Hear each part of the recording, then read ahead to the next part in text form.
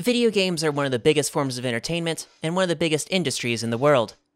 From the earliest, blockiest games to the technical masterpieces of modern titles, gaming has been constantly evolving to provide new experiences and allow more and more people to enjoy gaming. While many companies and groups have worked to advance gaming over the decades, none are as influential and respected as Nintendo. Nintendo is one of the largest gaming companies in the world, and for good reason. Their games are some of the best on the market. Their Nintendo Switch is one of the highest-selling consoles ever, and their commitment to player enjoyment is rock solid. The lofty position Nintendo enjoys was well fought for.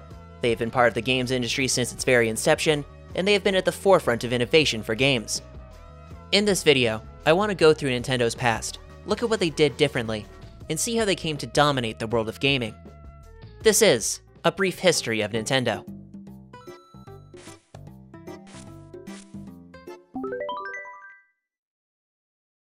To talk about the history of Nintendo, it's best to start at the very beginning.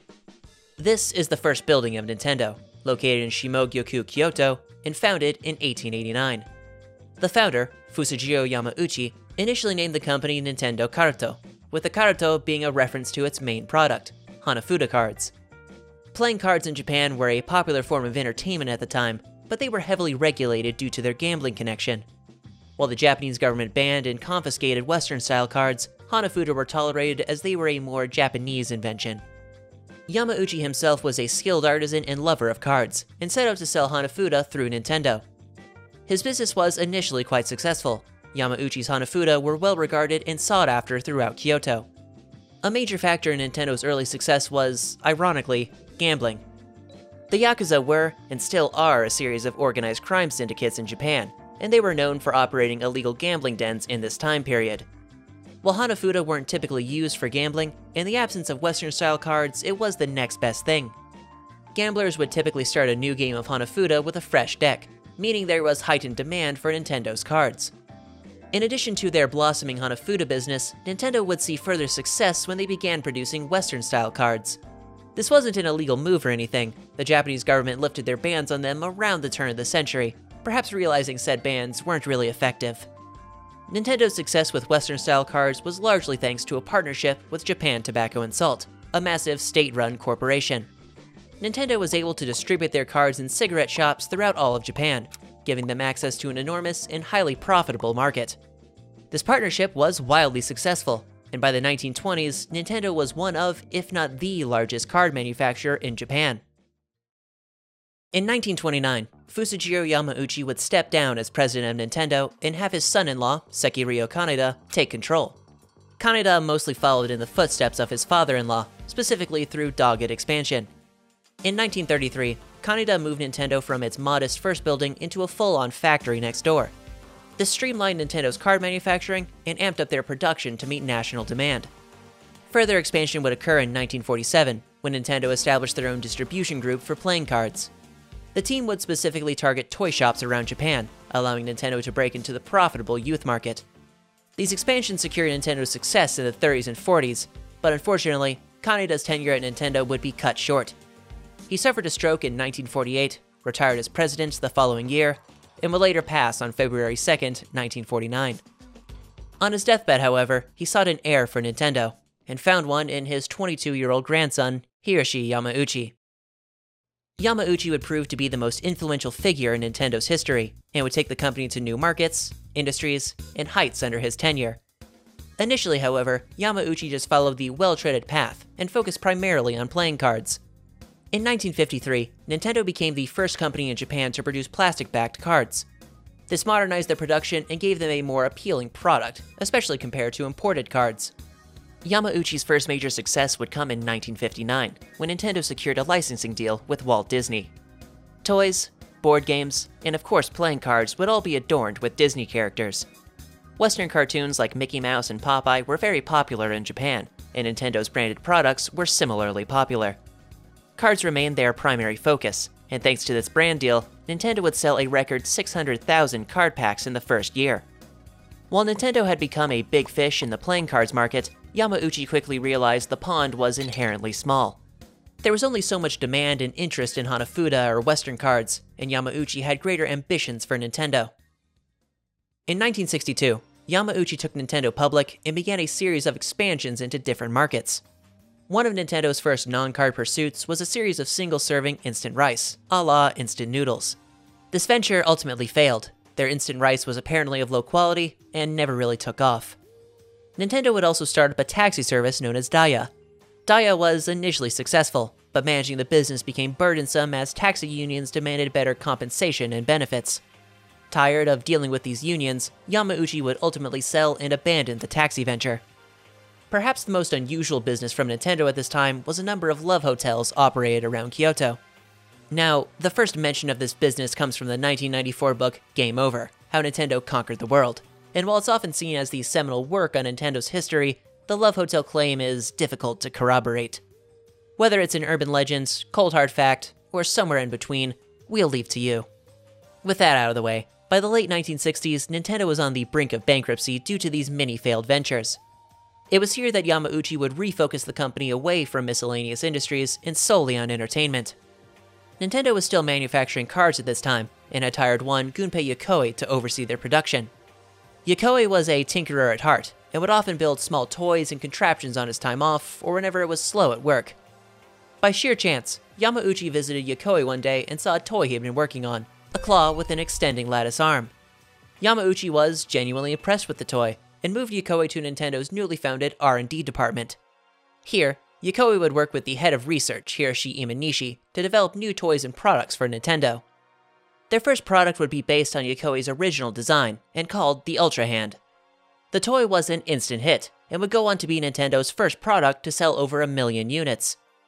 Other popular toys to come from Yokoi at this time included the Ultra Machine, an indoor baseball thrower, and the Love Tester, essentially a circuit you'd complete by grabbing the machine and holding hands with someone. Yokoi's toys were incredibly popular, and it's no exaggeration to say they pulled Nintendo back from the brink. The 1970s would be a time of major advancement in electronics and computer technology. Hiroshi Yamauchi, realizing the huge potential in these developments, mandated his employees pursue toys and products utilizing this technology. Nintendo would quickly see success in this area thanks to a recent hire, Masayuki Uemura. Uemura was an electrical engineer and worker for Sharp. He visited Nintendo one day to hopefully sell his company's latest offering, a series of small solar cells. Yokoi quickly saw potential applications for these cells, and hired Uemura away from Sharp to help in this pursuit. Their basic idea was to use solar cells as targets that could be hit with light, and to make a fun shooting game out of the technology. The result was the Nintendo Beam Gun, first released in 1970, an instant hit and another million-unit seller. So popular was the Beam Gun that Nintendo decided to scale up and double down on the technology. Skeet shooting was a popular sport in Japan in the 70s, but one not many people had access to. At the same time, bowling alleys across Japan were closing thanks to a falling interest in the sport. Yokoi believed they could acquire these bowling alleys for cheap, then convert them into shooting ranges using light guns and simulated pigeons. A novel and ambitious plan, the result would be the snappily named Laser Clay shooting system. Laser Clay debuted in 1973 and was an overnight success. Nintendo's bowling alleys turned shooting ranges were packed to the brim. Yokoi and Yamauchi had another success on their hands, but unfortunately, Laser Clay's popularity would be tragically short-lived. That same year, Japan's economy would experience a shock and decline thanks to the 1973 oil crisis.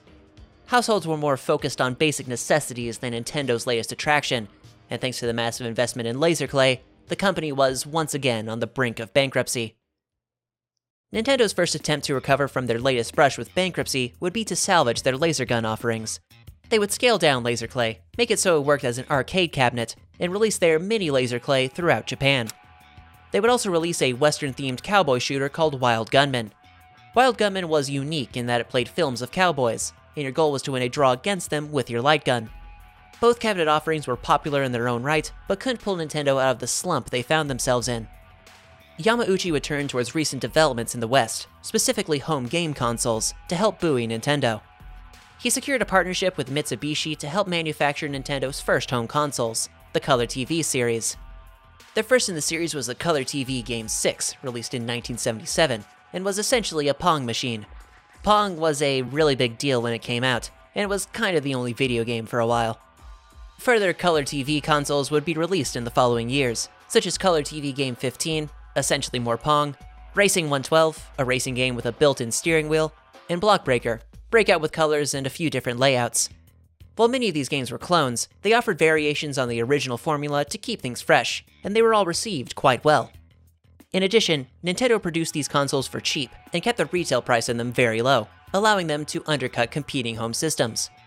Thanks to this, the Color TV series was a resounding success for Nintendo, and they sold over 3 million consoles across all versions. Color TV would be just the first of Nintendo's successes in the burgeoning field of video games, and their second would come from none other than Gunpei Yokoi.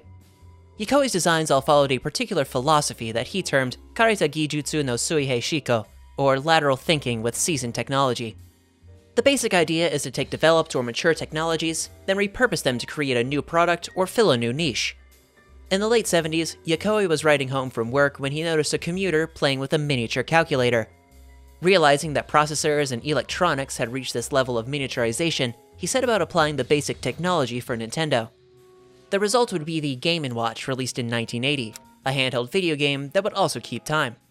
The Game & Watch was a fun, inexpensive novelty, came in numerous varieties with different games, and would sell upwards of 40 million units during its 11-year lifespan. The success of the Game & Watch was just what Nintendo needed, quickly pulling them out of an 8 billion yen debt and putting them 4 billion up. This cash injection would give Nintendo ample room to experiment with new technology and expand in the 80s. While Nintendo was seeing modest success with Color TV, and the Game & Watch was a smash hit, their efforts in the arcade scene left much to be desired. Arcades made up the bulk of the games industry in the 70s and early 80s, and Nintendo naturally tried their hand in this market. The problem was Nintendo's early arcade offerings were either unimpressive or uninspired. The first arcade cabinet Nintendo put in the market was the 1978 Computer Othello, a digitized form of the strategy board game. While Othello as a game was popular in Japan and the world at large, as an arcade cabinet it wasn't the hottest item. Nintendo would press on, however, and continue trying their hand at the arcade market.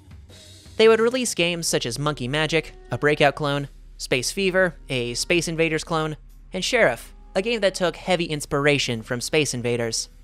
Nintendo was well aware of their copycat tendencies, and had neither issue nor shame with the practice.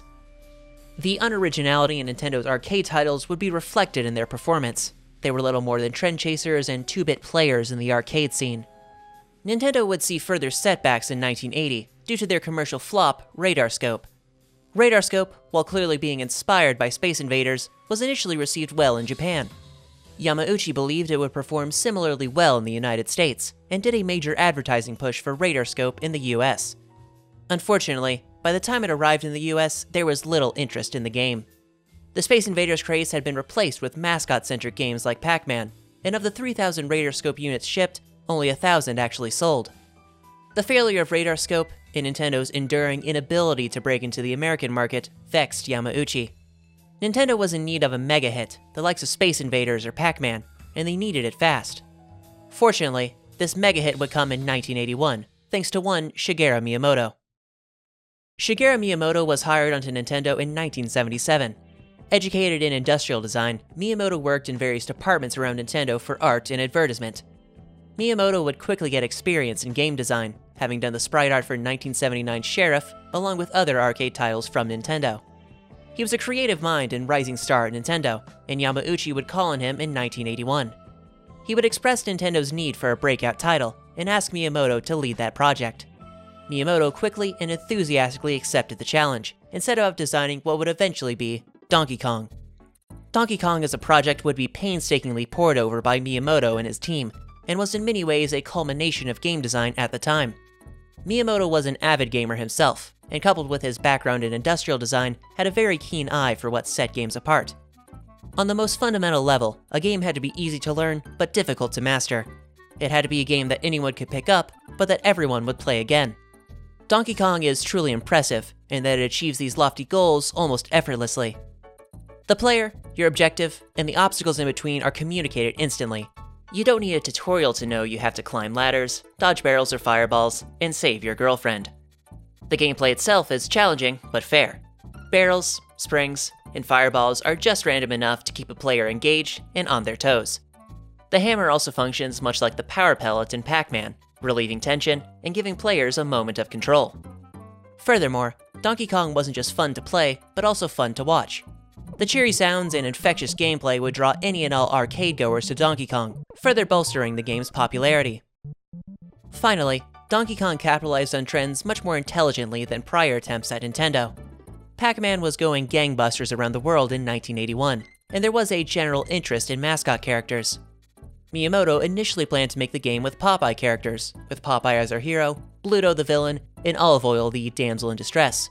Due to the slow process of licensing, coupled with the technical difficulties of making a realistic Popeye, the original characters of Donkey Kong, Lady, and Jumpman were used instead. This move would prove to be popular and effective. Jumpman was one of the first arcade characters to look even vaguely humanoid, and Donkey Kong's softer, more sympathetic design was inviting and well received. The numerous factors that made Donkey Kong Donkey Kong culminated in a game that was impossible to put down, and Nintendo saw this very early on. Before the game was even released in Japan, Nintendo's playtesters would stay long after their shifts just for another round, a very positive sign for Nintendo, if a little unhealthy. Donkey Kong would be released in Japan in July of 1981 to immediate success, and would become Japan's highest-grossing arcade game for that year. As impressive as the Japanese release was, the North American release of Donkey Kong was even more spectacular. Also released in July of 1981, Donkey Kong would sell over 85,000 cabinets throughout the US in just 8 months. Donkey Kong would also see minor localization changes. DK was still DK, Lady became Pauline, and Jumpman was made a carpenter and given the name Mario. The basis for this name came from the owner of Nintendo's Seattle warehouse, Mario Segale. The name just stuck, despite Segale's protestations, and also made Mario Italian by proxy. The popularity of Donkey Kong was not limited to arcades. Nintendo ported the game to their Game & Watch in 1982, console ports were done through Coleco the same year, and you saw an abundance of DK and Mario merchandise crop up. Nintendo would also develop numerous popular sequels to Donkey Kong, like Donkey Kong Jr., Donkey Kong 3, and Mario Bros. Mario Bros is interesting as it introduced Mario's brother, Luigi, a player or two for competitive or cooperative play. The name Luigi is also Italian, but also comes from the Japanese word Ruigi, meaning similar. This was appropriate, as Luigi was a palette swap of Mario with the same gameplay, and also because he was Mario's brother. All in all, the absolute success of Donkey Kong and its spin-offs was well beyond Nintendo's expectations. It was the mega hit Yamauchi needed for Nintendo, and it would be Shigeru Miyamoto's first major entry in the world of gaming. As Nintendo was seeing runaway success in arcades, and still raking in millions from Game & Watch, their console offerings had fallen off by the 80s. The Color TV series was successful and profitable for its time, but had diminished in popularity as new, second-gen consoles hit the market. Yamauchi, hoping to regain ground on home consoles, tasked Masayuki Uemura to design a new console. Yamauchi's specifications were stringent. He wanted something that wasn't just better, but substantially cheaper than any other console on the market. Uemura, along with Nintendo veteran Genyo Takeda, would labor over this task for close to 2 years. They worked with various semiconductor companies to design and test chips for this console, a laborious process given Yamauchi's rigid demands. Their work would finally culminate in the Nintendo Family Computer, better known as the Famicom. Released in July of 1983, the Famicom was sold for half the price of their competitors and had arcade-level graphics, both massive selling points. Everything seemed to be going fine. Nintendo had yet another smash hit and began to dominate yet another industry. Unfortunately, Nintendo quickly ran into a snag with the Famicom. There was a widespread issue with its graphics chip, which would lead to system crashes and an unusable console when certain games were played. This came at the worst possible time as well. Nintendo was ramping up for the holiday market, but their flagship product was defective. At tremendous cost, Yamauchi would order a total recall of all Famicoms to repair their faulty hardware. This move would fortunately pay off. Nintendo was able to salvage both the Famicom and their reputation. In total, the Famicom would sell over 1 million units in 1983, nearly 3 million in 1984, and a whopping 6.5 million in 1985.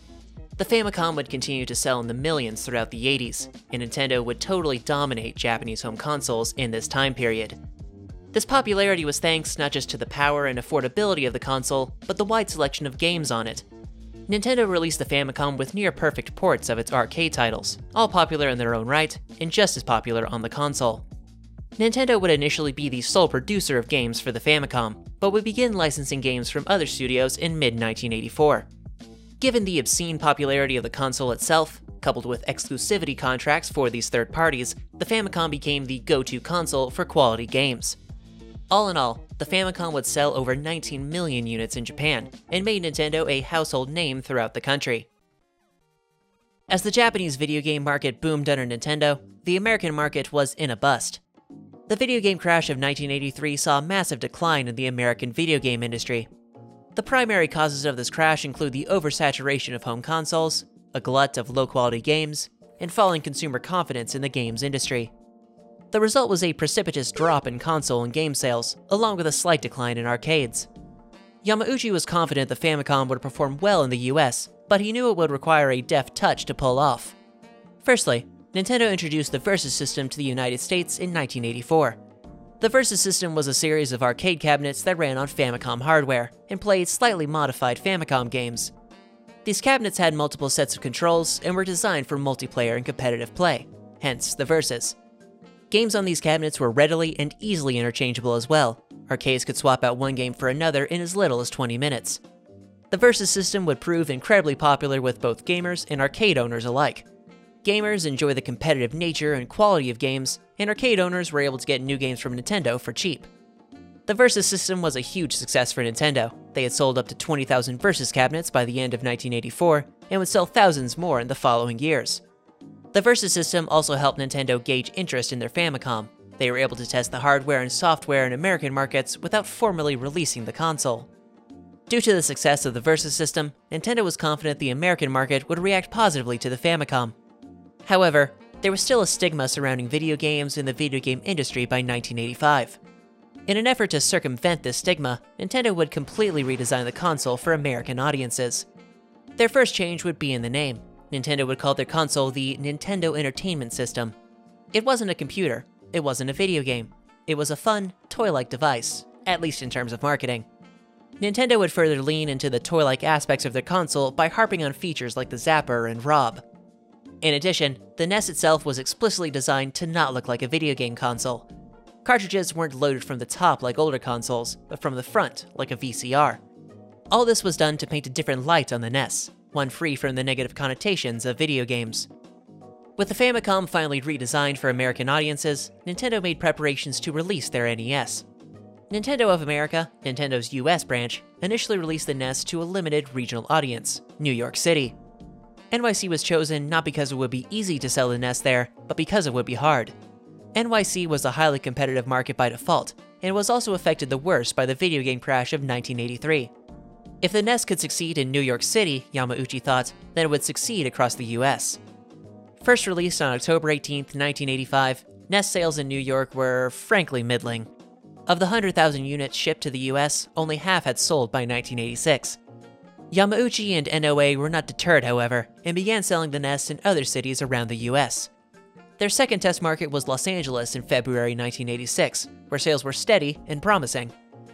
Nintendo would continue expanding to cities around the US before finally going national on September 27, 1986. Nintendo's great efforts to sell and promote the NES were quickly repaid. They sold 3 million units in 1986, another 3 million in 1987, and a whopping 7 million in 1988. By 1989, the NES was in a quarter of all US households, and by 1990, a third. To call the NES a phenomenon would be an egregious understatement. It was far, far beyond Nintendo's expectations, effectively resurrecting the dying US video game industry and putting Nintendo in charge. This massive success can be attributed to a number of factors. First and foremost, you had the dogged efforts of NOA to promote the NES. NOA worked tirelessly to convince stores and shopkeepers to stock the NES.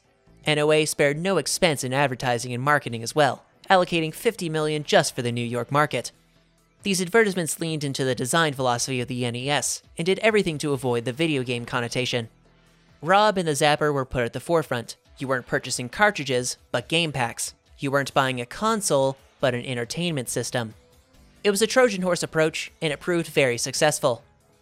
On a technical level, the NES was substantially better than any other console. This is apparent in the most outward sense. The NES's graphics were excellent for the time, and the console was sold at an affordable price. However, there was one specific addition to the NES that set it apart from previous consoles: a lockout chip. Consoles like the Atari 2600 had no protections for unlicensed cartridges. You could print out whatever game you wanted and sell it on the open market, whether or not the game was actually good. The unregulated nature of second-generation consoles led to a glut of low-quality titles, and in turn contributed to the crash of 1983. Nintendo would not repeat these mistakes, and implemented safeguards in their Famicom along with the NES. The 10NES system was a component of all NES consoles and cartridges, and would lock out unlicensed games from being played on the NES. Games had to be licensed through Nintendo, and more specifically Yamauchi. Hiroshi Yamauchi wasn't a gamer himself, but he was renowned for his ability to pick out games that would be sensations. This dovetails into perhaps the biggest selling point of the NES, its massive library of excellent games. The Legend of Zelda, Metroid, Excitebike, Duck Hunt, Wild Gunman, Dragon Quest, Punch-Out, Mega Man, and of course, Nintendo's crown jewel, Super Mario Bros. Super Mario Bros. Was released and bundled with the NES, and was the single highest-selling game for the console. Developed by Shigeru Miyamoto, the success and quality of Super Mario can be attributed to its excellent design, and a gameplay loop that holds up even today. World 1-1 of Super Mario Bros. Presents every mechanic and challenge in the game right out the gate. From defeating enemies to acquiring power-ups, from overcoming obstacles to platforming, the game design forces players to figure things out without being told, and without them even realizing it. This subtle, masterful design immediately gives players the basics for the rest of the game, then allows them to refine their skills throughout the game's 32 levels. Another factor in Super Mario Bros. Popularity was the music. Shigeru Miyamoto worked closely with composer Koji Kondo to develop the soundtrack for Super Mario. Kondo would take inspiration from modern jazz funk when composing, and these influences can be directly found in the final product. The soundtrack was treated with the respect it deserved, and its quality and catchiness would be one of the most iconic aspects of Super Mario Bros. The game would go on to sell over 40 million copies during the NES's run, and Mario became a cultural icon across the United States. The success of Super Mario Bros. And its subsequent sequels would result in a huge amount of merchandising as well. Plushes, lunchboxes, fruit snacks, cereal, sweaters, playing cards, toothbrushes, beach towels, paper cups, glasses with lead paint, telephone books, and bike alarms would all be adorned with Nintendo's new mascot. Thanks in large part to Mario, the NES was an unbelievable success for Nintendo, and they would sell nearly 62 million units around the world. Perhaps more impressively, the NES managed to resurrect gaming in America, cementing Nintendo as a major player in gaming worldwide. While the NES was going gangbusters across Japan and the US, Nintendo had begun to scale back their arcade business. This was thanks primarily to the insane popularity of the Famicom and the NES, but also due to recent laws passed in Japan. The Businesses Affecting Public Morals Regulation Act, or FUEHO, was a law first passed in 1948, and was meant to regulate dancing and other forms of entertainment in Japan. The law would be amended in 1984 to target various gaming operations, with the goal of inhibiting illegal gambling. However, due to the vague wording and inconsistent enforcement of the law, many legitimate arcades got caught in the crossfire. The law also imposed regulations on arcades. Children under 16 couldn't play after 6 p.m., and arcades in general had to close by midnight. The regulations and restrictions didn't kill Japanese arcades, but they were greatly hamstrung. Due to this, Nintendo could expect their arcade offerings to be less prolific and less profitable. Furthermore, Yamauchi feared Japanese arcade operators would sell their cabinets overseas and compete with Nintendo's regional operations. Nintendo would thus make the bold move to completely pull out of the Japanese arcade scene and instead focus solely on their foreign markets. To that end, Nintendo would release their PlayChoice 10 system in 1986 for Western audiences. The PlayChoice 10 was essentially an enhanced versus system. Players had access to up to 10 games on one cabinet. PlayChoice would continue to advertise upcoming NES titles as well. Games like Super Mario Bros. 3 would debut in arcades before being released on the NES. While the PlayChoice was useful in advertising NES games and was a surprise hit in the UK, it would never reach the same popularity of the Versus system. The competitive aspects of the Versus system was just more appealing than the sheer variety of PlayChoice 10. While Nintendo proper had stopped developing arcade games, they would continue publishing them from third parties and subsidiaries. One of their most popular titles published was R-Type, a space shooter bullet hell that was popular in Japan, but a surprise hit throughout the West. The graphics and quality of the game were exceptional for the time, and the Geiger-esque aesthetics were a huge appeal. The gameplay itself was deep and notoriously difficult, and this challenge was one of its biggest draws. R-Type was a definite success, but Nintendo would nonetheless scale back their arcade business by the end of the 80s, and focus more on consoles and mobile offerings. On the topic of mobile offerings, Nintendo continued producing and selling new Game & Watches throughout the 80s. It remained a fairly popular item, but the simple design and gameplay of Game & Watch had begun to age by the late 80s. Nintendo understood there was interest and demand for a quality mobile system, however, and they would follow up the Game & Watch with the Game Boy. Designed by Yokoi and Nintendo veteran Satoru Okada, the Game Boy was a marriage between the NES and Game & Watch. You'd have the variety and quality of games found on the NES, coupled with the mobility of the Game & Watch. However, there were drawbacks to the original Game Boy. It was less sophisticated compared to other handhelds at the time, and had only a small 4-color screen. Where Nintendo won out over their competitors was cost. The cheaper technology gave the handheld a more attractive price, and the Game Boy was more rugged and battery efficient. Just as the hardware was affordable and appealing, so too were the games. The Game Boy would launch and be bundled with Tetris, arguably the perfect game for the system. Short, fast, and immediately addictive, Tetris was the killer app for the Game Boy, and was hugely popular in its own right. Tetris would go on to sell over 35 million copies on the Game Boy, an unbelievable number, second only to Pokémon. The brainchild of Satoshi Tajiri, and based on his childhood hobby of insect collecting, Nintendo initially had little faith or interest in the project. Shigeru Miyamoto, on the other hand, saw the appeal, and both encouraged and supported Tajiri during the development of Pokémon. After a 6-year development period, Pokémon Red and Green would be released in Japan in February 1996. Sales were initially slow, but rapidly took off later that year, selling over 1.6 million copies just in 1996. The simple premise of catch 'em all, coupled with the complex mechanics and in-person trading, made Pokémon a smash hit with the youth. Nintendo would very quickly capitalize on the popularity and marketability of Pokémon, releasing a card game, manga series, anime adaptation, and a huge amount of merchandise in the first 2 years. The merch and media were massive successes both in Japan and North America, and when the Pokémon games actually reached the US in 1998, they were instant hits. Pokémon would go on to sell over 80 million games on the Game Boy and Game Boy Color, elevating its prominence to the likes of Mario and Zelda, and giving Nintendo another golden goose. Pokémon, along with Tetris, made the Game Boy an irresistible purchase, and by the 2000s, over 118 million Game Boys and Game Boy Colors had been sold. Just as the Game & Watch dominated the 80s, the Game Boy would dominate the 90s, and be Nintendo's third best-selling console of all time. The success of the Game Boy was truly phenomenal, but unfortunately, it would actually lead to the departure of Gunpei Yokoi. Nintendo had become a monolithic entity thanks to its Famicom lineup in the Game Boy.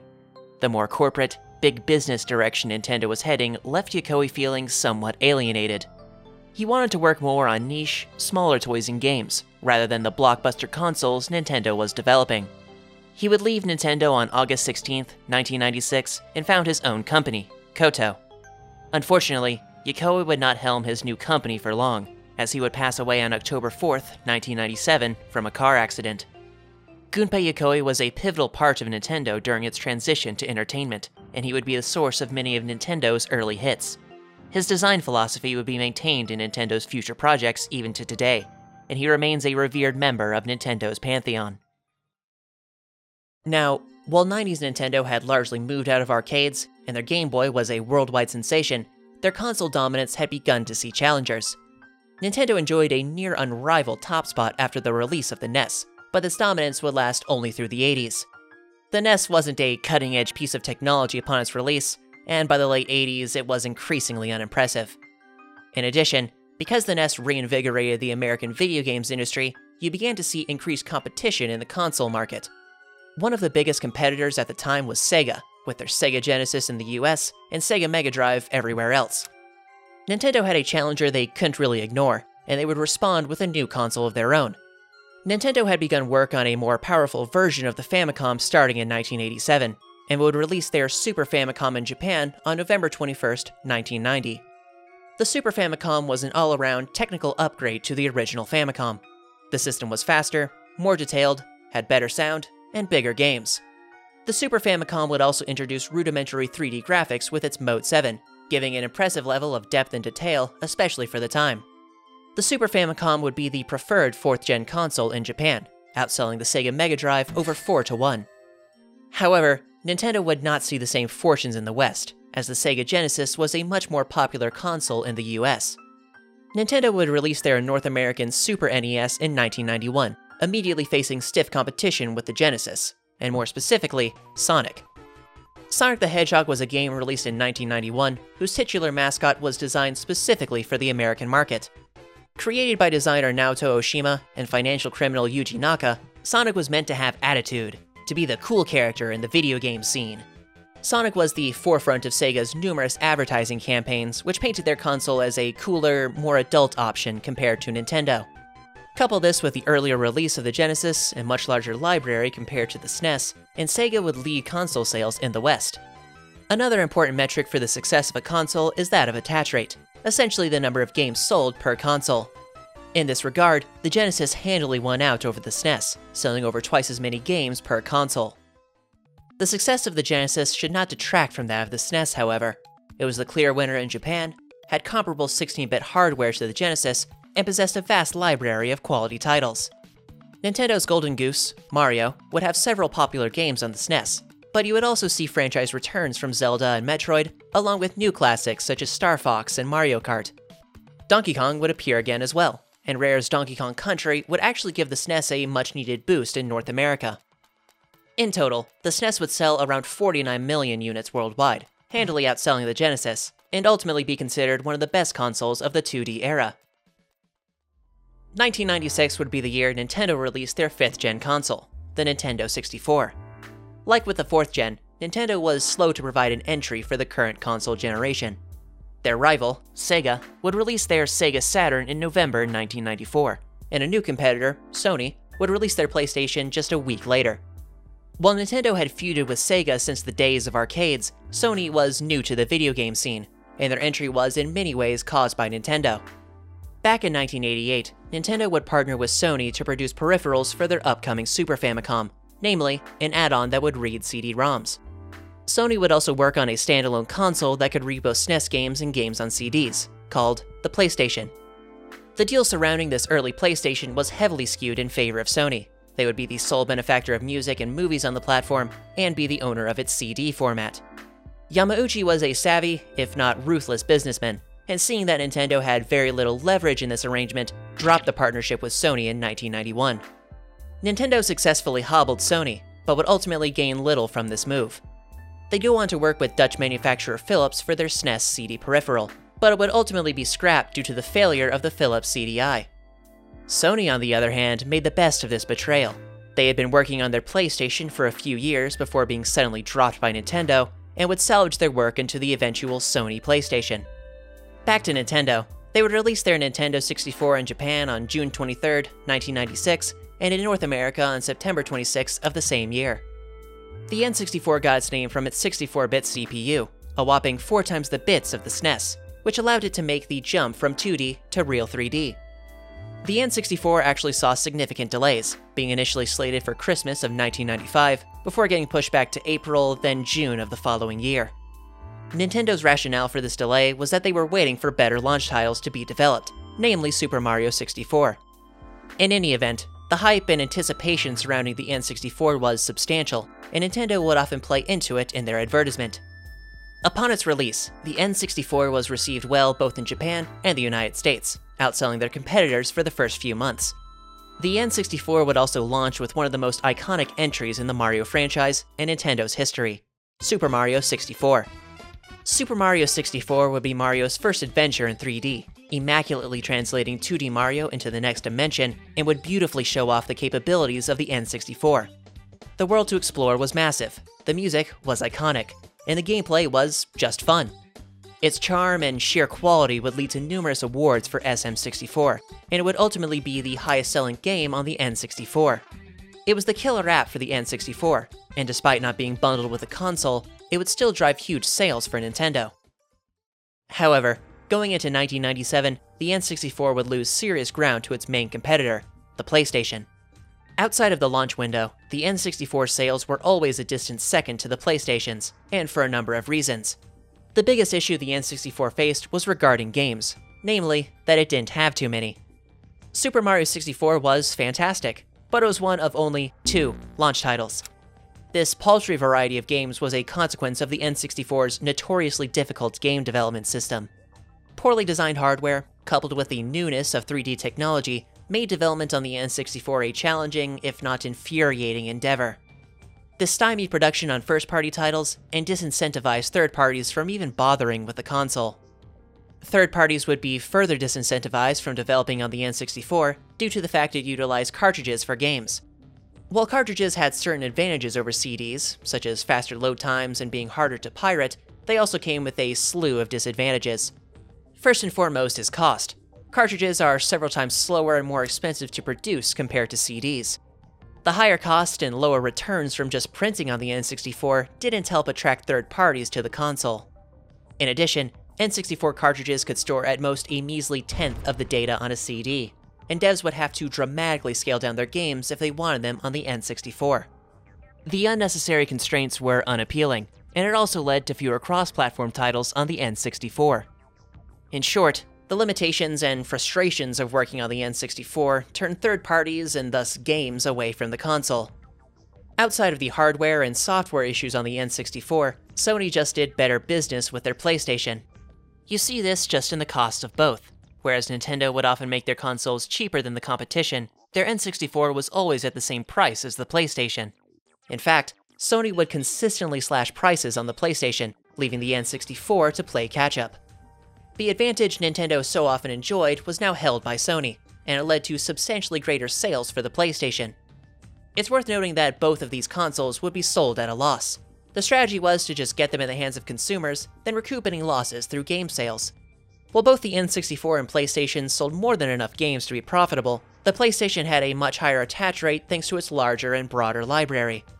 Part of this came from the PlayStation's better marketing and direction compared to the N64.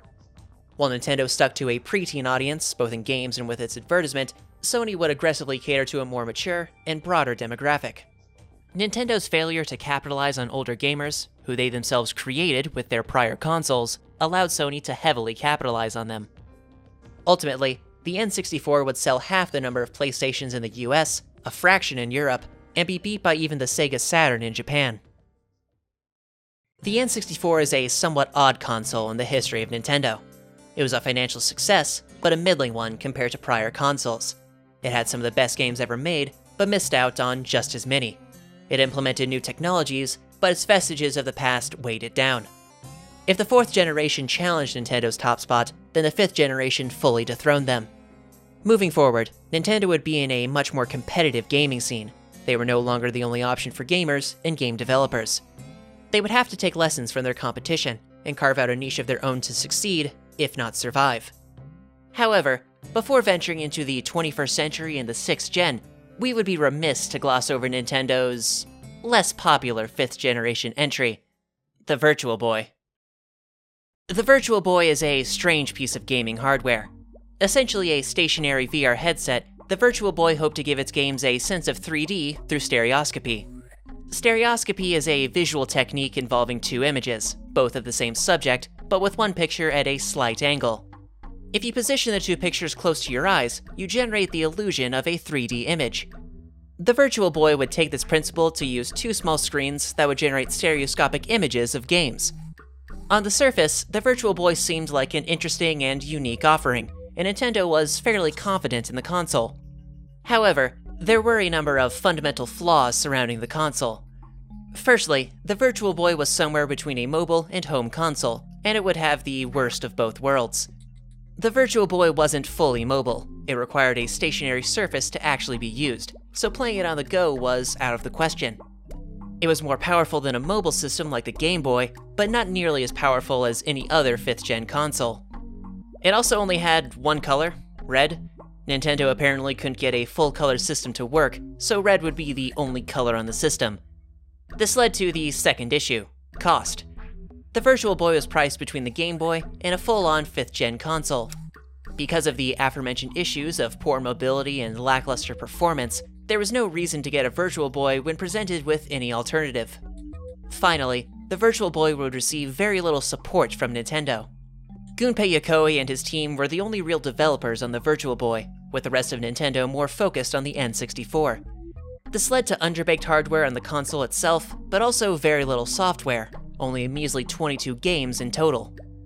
Upon its release in 1995, the Virtual Boy was immediately panned for its poor hardware, low mobility, pitiful library, and discomfort during use.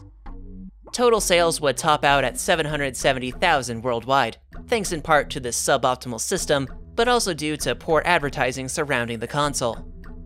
Ultimately, the Virtual Boy would receive only 12 months of support before being scuttled in 1996 and written off as a total failure. All in all, the 5th generation for Nintendo was a bit of a mixed bag. The Game Boy Color was incredibly popular, their N64 underperformed, and the Virtual Boy was a complete joke. The 6th generation would be much the same. Nintendo would learn some lessons from the 5th gen to help modernize their offerings, but would falter in certain areas compared to their competitors. They would, however, start the 2000s out strong with one of their most successful consoles to date, the Game Boy Advance. The Game Boy Advance would be released for Japan in March of 2001 and for the rest of the world in June. The GBA would be a total upgrade over its Game Boy and Game Boy Color forebears, hence the Advance. Particular upgrades include a full-color LCD screen and a CPU on par with the SNES. Later, improved versions of the GBA, namely the Game Boy Advance SP, would offer additional upgrades like a rechargeable battery pack and an actual backlight for the screen. The GBA would see success comparable to the original, thanks again to the myriad games offered on the handheld. Like with the first Game Boy, the most popular title in the GBA was the Pokémon series, and about 40 million copies of Pokémon were sold for the handheld. Outside of Pokémon, the GBA was home to a number of SNES and upgraded NES ports. This would introduce some of Nintendo's classics to a new generation, and be a big draw to the console. Finally, the GBA would have a number of non-Pokémon, non-port titles, all very popular in their own right. These include Superstar Saga, The Minish Cap, and Wario Land 4, Wario's greatest achievement. Outside of the variety and quality of its games, the GBA basically saw zero competition in the handheld market. The success of the original Game Boy killed off the competition, and seeing that the GBA was a flat upgrade over the original, it was an easy purchase for many. Priced at $99, the GBA was technically cheaper than the original on account of inflation, making it an affordable and highly attractive purchase. In addition, the GBA would come with a number of peripherals to either augment games on the system or give it uses outside of gaming. Examples include an MP3 player, cartridges with full movies or shows on them, and a glucose monitor for kids with diabetes. All in all, the GBA would sell over 81 million units over its 9-year lifespan, making it one of Nintendo's most successful consoles. While Nintendo's first handheld of the 21st century was a smash hit, their first home console left much to be desired. The Nintendo GameCube would be Nintendo's flagship console for the 6th gen, and would compete with the likes of Sony's PlayStation 2 and Microsoft's new Xbox. It was released for Japan in September 2001, and for the US in November that same year. The GameCube represented something of a clean break from Nintendo's past consoles, both in terms of design and direction. The biggest and most obvious change is the GameCube's use of discs rather than cartridges. The GameCube was a much more graphically intensive console compared to the N64, which meant greater data storage was just a necessity. Furthermore, the costs and obnoxiously small data storage of cartridges was increasingly unpopular with third parties. This ties into Nintendo's other shift with the GameCube. They made a much greater effort to support and appeal to third-party developers. The difficulty of developing for the N64, contrasted with the PlayStation's success with third-party games, meant that Nintendo needed third-party support for the GameCube to succeed. Furthermore, Nintendo would work to shake its family-friendly image at this time in order to attract a broader range of gamers and developers. While E-rated first-party games were plentiful on the console, they opened themselves up to plenty of third-party offerings with higher age ratings. While Nintendo had taken many steps forward with the GameCube, their competitors at Sony were still a few steps ahead. Their PlayStation 2 had two major advantages over the GameCube, with the first being an incredibly popular previous console. The PS1 was the single highest-selling console ever by 2000, the year of the PS2's release. The PS2 was also backwards compatible, meaning one's PS1 library could find a home on a more powerful console. Nintendo couldn't say the same. Their N64 was well received, but sold only around a third the number of PlayStations. Furthermore, you couldn't really pop in an N64 or SNES cartridge into the GameCube, meaning it would rely solely on its own library. The second advantage the PS2 had over the GameCube actually had nothing to do with games. It was the PS2's DVD player. In an era where all movies and shows are streamed or acquired online, it's worth emphasizing just how big a deal this was. DVD players at this time were very popular, but fairly expensive pieces of technology, costing around $200 to $300 in 2000. The PS2 was thus a unique and tantalizing proposition. It was a DVD player and next-gen console, all for $299 on release. The PS2 was the right product at the right time, and though Nintendo offered their GameCube for $100 less, the lack of this marquee feature was a make or break for many. It's worth noting the GameCube wasn't a bad console. It was technologically more impressive and less expensive than the PS2, it just lacked the features to realistically compete with Sony. Upon the GameCube's release in 2001, the response was lukewarm. The GameCube was a stark improvement over the N64, but it had a fairly unimpressive slate of launch titles. Whereas Nintendo's prior home consoles all shipped with some kind of killer app, the biggest title for the GameCube's launch was Luigi's Mansion. Luigi's Mansion is a great game, but it was not seen as some must-have title like Super Mario Bros. Or SM64. In fact, the game received some criticism for its relatively short length and for being a suboptimal first Mario game on the console. The GameCube started with a stumble, but would gradually improve its game library in the following years. Titles such as Super Mario Sunshine, The Legend of Zelda: The Wind Waker, and Metroid Prime were the titles the GameCube needed to stand out and actually bring people to the console. In spite of this, the GameCube continued to struggle in sales by 2003, mostly because the PS2 was still going strong and had dropped its price to $179. Nintendo would respond by slashing the GameCube's price in half to just $99, selling the GameCube for an even bigger loss. This would improve sales somewhat, but not nearly enough to overtake the PS2. The GameCube would again fall behind the PS2 and newly released Xbox as online play became increasingly popular. Titles such as Halo 2 and Battlefront 2 were mega hits thanks to their multiplayer aspects, which in turn drew many people to the PS2 and Xbox. While the GameCube did have an adapter to allow for a LAN or internet connection, it was very infrequently used. The GameCube was increasingly light on features as the 6th gen progressed, and would be utterly eclipsed by its competitors by the end of the generation. Nintendo had a target of selling 50 million GameCubes by 2005, but would ultimately sell just under 22 million throughout the GameCube's lifespan. Compared to its competitors, this is barely under the number of Xboxes sold, but a mere 7th the number of PS2s sold. While the sales of the console were disappointing, the one silver lining to the GameCube was its games. The GameCube was a respectably powerful console for the time, and devs made full use of the hardware. Massive games such as Metroid Prime 1 and 2, Wind Waker and Twilight Princess, and Paper Mario: The Thousand-Year Door all provided incredible worlds and were all incredible games. Super Smash Bros. Melee, a sequel to the N64 original, would be the highest-selling game on the GameCube, and birth a unique gaming scene that lives on even today. New series such as Pikmin, Chibi Robo, and Animal Crossing in the West were all popular additions as well, and rounded out the big three of Mario, Pokemon, and Zelda. Thanks to the smorgasbord of quality titles on the GameCube, game sales were respectable as well. The GameCube's attach rate was comparable to the mighty PS2, and substantially higher than the Xbox's. Thanks to this, the GameCube as a system was profitable, even in spite of development costs and mediocre console sales.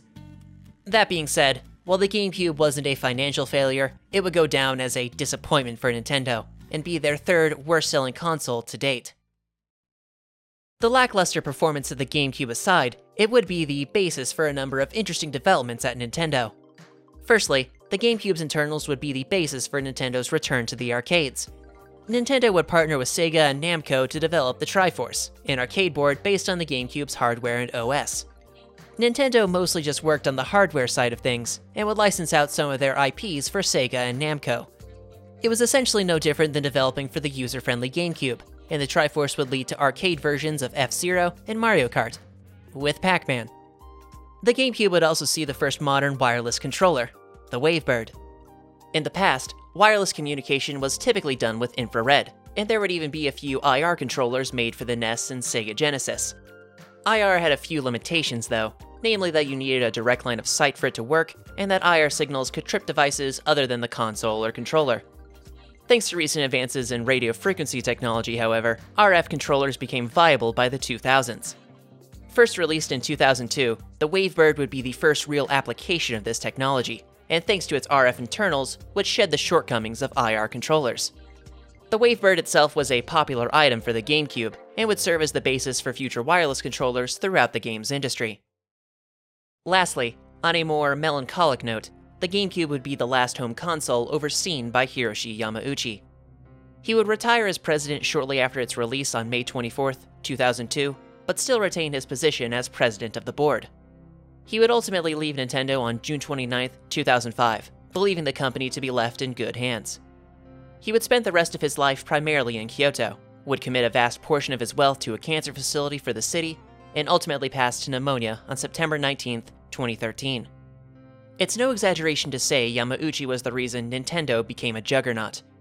All of Nintendo's toys, games, and consoles passed through Yamauchi during his 53-year tenure. Either through an uncanny ability to spot the next big hit, or just sheer luck, Yamauchi turned gaming into a worldwide phenomenon, and Nintendo into a household name. Fittingly, Yamauchi's choice for a successor would have a similar impact on Nintendo and gaming at large: Satoru Iwata. Satoru Iwata is a unique character both in the history of Nintendo and as a business leader. Iwata entered the games industry in 1980 working part-time with HAL Laboratory, an electronics and software company. He would join the company full-time in 1982 as their only programmer, and would personally ask Nintendo to have HAL work on their upcoming Famicom. Nintendo obliged, and Iwata would lead development on titles such as Balloon Fight, the Kirby series, and Mother. While Iwata was a major moneymaker for the company, HAL would experience major financial troubles around 1991. In the late 80s, HAL would sink huge amounts of time and money into Metal Slayer Glory, a massive sci-fi adventure game. Upon the game's release in 1991, critical reception was mixed, and it faced stiff competition with titles on Nintendo's new SNES. The result was a financial flop of a game. HAL couldn't even recoup their advertising budget with game sales, and MSG led to huge losses. HAL's financial woes would be compounded in 1992, when the Japanese economy entered a recession. An asset price bubble decades in the making had finally burst, and HAL would begin filing for bankruptcy in late 1992. Fortunately, this story has a happy ending. Yamauchi would offer to bail out the struggling HAL, but under one condition: appoint Iwata as head of the company. Iwata would take on the position with Nintendo's blessing, and work throughout the 90s to recover the company. Now freed from risk of bankruptcy, Iwata and HAL would continue working on games for Nintendo, releasing titles such as Earthbound on the SNES and Super Smash Bros. On the N64. Iwata would also assist in the programming and design for Pokémon Gold and Silver, along with a Western localization of Pokémon. By 1999, Iwata had made HAL profitable and debt-free, becoming an important, if not vital figure for Nintendo. Seeing he had a real wunderkind on his hands, Yamauchi would reach out to Iwata after turning HAL around and ask him to work for Nintendo. Iwata would immediately agree, and in June of 2000, he would join Nintendo as head of corporate planning and as a member of the board. While he would quickly be given the presidency over Nintendo, Iwata was successful in his time as corporate planner. His overarching goal was to reduce costs and development time for games, while focusing on novel experiences in gaming. He would also work to improve communication between Nintendo of Japan and the rest of the world. Iwata would visit the US no less than 40 times during the development of the GameCube to ensure a smooth launch. In spite of the GameCube's suboptimal performance, Iwata's work helped make the best of the console. Then, on May 24, 2002, Satoru Iwata would succeed Yamauchi as the fourth president of Nintendo. In his own words, Yamauchi believed Iwata understood Nintendo's hardware and software the best, not necessarily on a technical level, but on Nintendo's idea behind them. Though he couldn't predict the future for Nintendo, Yamauchi believed Iwata was the best man to lead the company. Iwata would inherit Nintendo at a pivotal moment, not just for the company, but for the broader games industry. Hardware sales were up, but software sales were down year over year. And even then, the hardware sales were largely thanks to Sony's DVD station too. There was seemingly a waning interest in gaming, in spite of the substantial improvements seen in the 5th and 6th generations. Rather than double down on technological advancement, Iwata and Nintendo would implement the Gunpei Yokoi school of thought, go back to basics, and try to create a more unique gaming experience. The result would be the Nintendo DS, released first for North America in November 2004, and Japan in December the same year. The idea for the DS actually came from Yamauchi, who suggested a handheld with 2 screens before departing. Iwata would work closely with Shigeru Miyamoto on the project as well, who suggested the DS's other core features, the touchscreen and stylus. While the Game Boy series essentially had zero competition during its lengthy run, the DS would actually see a direct competitor from Sony's new PlayStation Portable. Sony would build their PSP as a mobile PS2, a multimedia platform that could play movies and games and access the net. The PSP would initially be the more successful handheld, but the DS would quickly overtake and dwarf the PSP in sales. The PSP represented the tried and true method. It offered the same basic idea for consoles and games, just with updated technology and graphics. The DS, on the other hand, offered something different, and something people outside of gaming's core audience would find appealing. The touchscreen was unique compared to prior and contemporary consoles, and in Nintendo's own words, allows users to play intuitively. Essentially, it was a more approachable console compared to the button-encrusted controllers often seen elsewhere. The DS would also be home to a number of more casual games and series, titles that targeted non-traditional gamers. Examples include Brain Age, Nintendogs, and Animal Crossing Wild World, all games that would utilize the intuitive aspects of the touchscreen and sell in the tens of millions. The DS wouldn't cater exclusively to casuals, of course. The mini Mario, Pokemon, and Zelda titles were all huge sellers in their own right. In addition, the DS would also play Game Boy Advance titles, providing an updated platform to access the GBA's vast library. The novelty, the variety of games, along with a better price point compared to the PSP, made the Nintendo DS a widely and highly appealing item. Another major factor in the DS's success was the updated models released for the console. The first was the DS Lite, a more streamlined version compared to the less elegant original. It would be released worldwide in 2006, supercharging interest around the handheld, and become the highest-selling version of the DS. A later model would come in late 2008, the Nintendo DSi, and it would include a camera, a music player, and an assortment of online titles for purchase. Though lacking the GBA port, the DSi was well received for its new features, and helped sustain interest in the system into the 2010s. Finally, the DS would receive its last model in 2009, the DSi XL. Quite simply put, it was a bigger DSi with a slightly better battery. Nothing too groundbreaking, but a nice addition nonetheless. All in all, the DS would sell over 150 million units, nearly twice that of the PSP. This made it Nintendo's highest-selling console, and the second highest-selling console ever. The unbelievable success of the DS validated the direction Nintendo chose to pursue, one that didn't compete with Sony or Microsoft head-to-head, but instead offered something unique. The DS's unorthodox yet intuitive design was something everybody enjoyed, and it would be the underpinning of their next console, the Wii. Planning stages for the Wii began in 2003, around the same time as the first few DS prototypes, and under the codename Revolution. Just as the DS was a departure from design norms, so too was the Wii, with Iwata's first requirement being to make a console that Mom would like. He wanted a console that would be unobtrusive, controllers that wouldn't be intimidating or a nuisance, and a system that would slip into anyone's home, whether or not they were a gamer. To that end, the most fundamental and important component of the Wii would have to be the controller. Iwata specified it should be like the DS, to allow for intuitive, direct controls, and have a form factor similar to a TV remote. Given the tactile nature of the DS's touchscreen, the design team opted for motion controls to convey this intuitive form of play. They would achieve this by integrating accelerometers in the controllers, turning motion into actual input. The first few prototypes of these controllers were unique, to say the least, but the design team would have a breakthrough in late 2004. Nintendo veteran Genyo Takeda suggested the use of an IR pointer and sensor, adding another layer of motion tracking. The fact you had to point it at the screen dovetailed perfectly into the TV remote design, and the results would be the iconic Wiimote. The Wiimote would offer a streamlined, hand-fitting design for games requiring motion controls, and could be flipped horizontally to play more traditional games. The Wiimote had its familiar, TV remote design for non-gamers, but could also be used for more demanding games thanks to its nunchuck attachment. The Wii's remote is elegant in its simplicity, and the console itself is similarly sleek. The Wii is slim, much smaller than any prior Nintendo console, and meant to fit in nicely on any shelf or table. This sleek design served aesthetic, but also practical purposes. Japanese houses tend to be fairly small, meaning a sleeker console is better suited for their home market. Furthermore, this miniaturized design led to lower power consumption and a much quieter fan, traits that would certainly appeal to your average Japanese mom. In terms of hardware, the Wii is often referred to as two GameCubes taped together, and this is fairly accurate in terms of technical specs. The GameCube itself was one of the more powerful systems of the 6th gen, so Nintendo saw little issue in just scaling it up. This made the Wii backwards compatible with the GameCube as well, a major selling point for the PS2 and the DS. Fundamentally, the Wii represented a different yet deliberate path for Nintendo.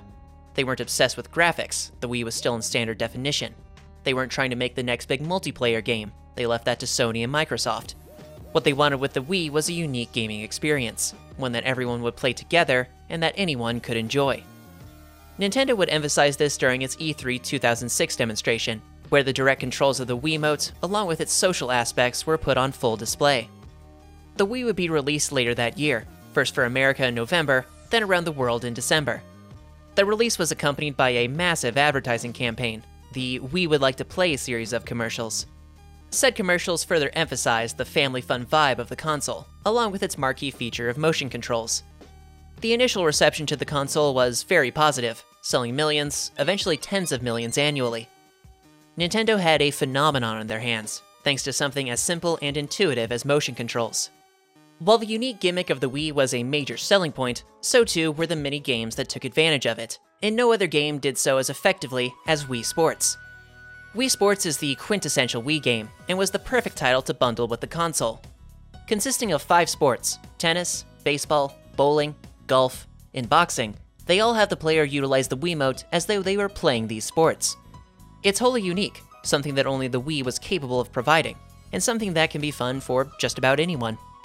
Wii Sports also heavily utilized the Me feature, an avatar creation program for making characters of friends and family. Couple this with multiplayer options for all 5 games, and Wii Sports effortlessly invited the whole family to enjoy the Wii.